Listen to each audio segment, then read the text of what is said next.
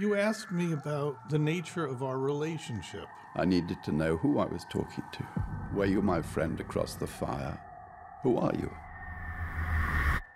And if I can't answer that question?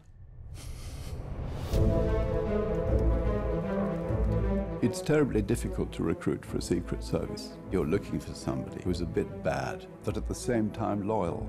There's a type, and I fitted perfectly. In your memoir, you say none of it's true. It's as I imagined it. When I was in MI6, it wasn't enough for me. So what I did was reinvent the secret world and fill my own people with it.